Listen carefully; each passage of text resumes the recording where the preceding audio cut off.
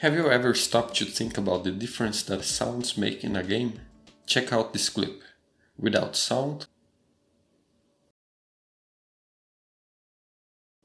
and now with sounds.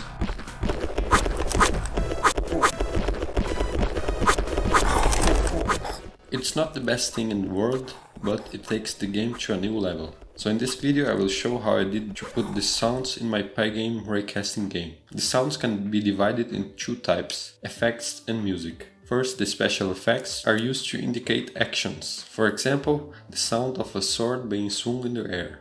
I will add sound effects both for the enemies and the player, of footsteps when they are moving, when they receive damage from attacks and when they die. And just for the player, I will add the effects of when he uses his sword, when his health regenerates, and when he wins the game. And now for the music.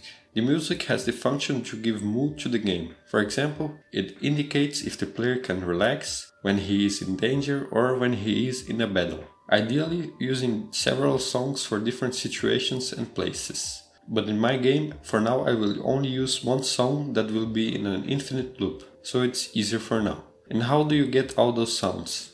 The most direct way is recording, simulating the sounds of special effects, the technique called Foley.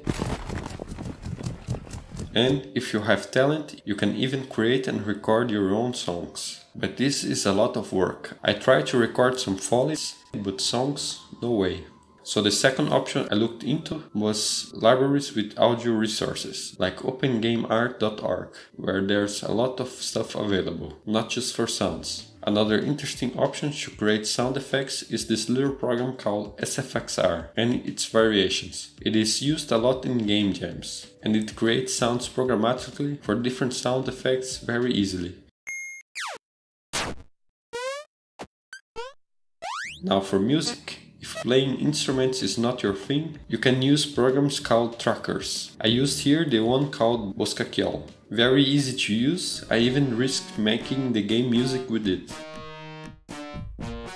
But even if this option is too difficult, there is the option to use the program CG Music, which creates random music. The program is kind of old, but it has some interesting results.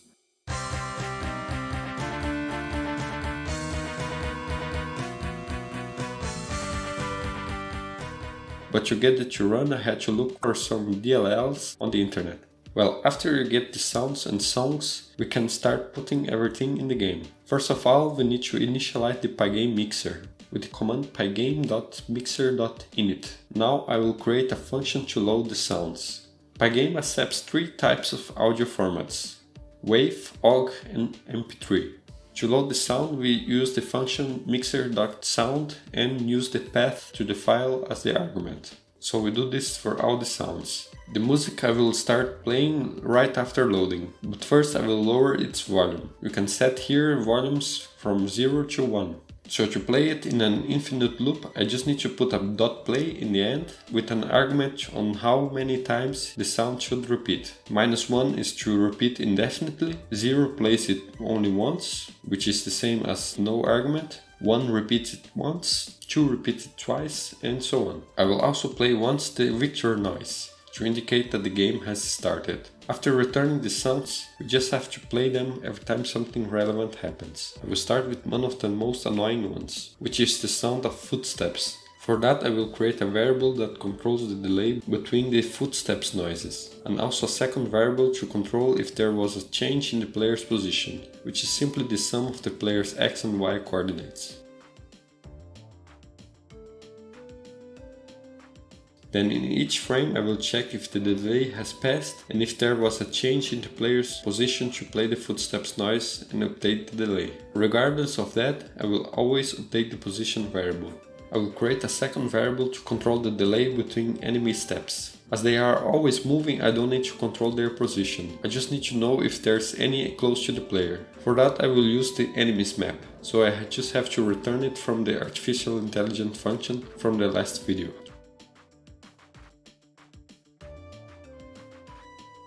To make things more interesting, I made the step frequency increase when there are more enemies around and also added a bit of randomness. The sword sound is very simple. Every time it is activated, the sound plays. and if I manage to kill a monster, I will play the monster death sound. As I also have here the chance to recover health, when that happens I will also play a sound. I will also play a sound every time I hit an enemy, depending on the monster type. For that I will create a variable to keep the index of the closest enemy. If the index changes, it means that at least one monster suffered damage. Then I will play the respective sound.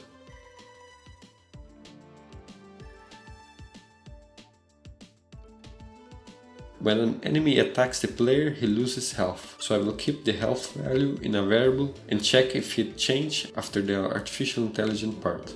And to finish, I will add the victory and defeat effects, here in the part where I check if the player left the map or if he has no more health.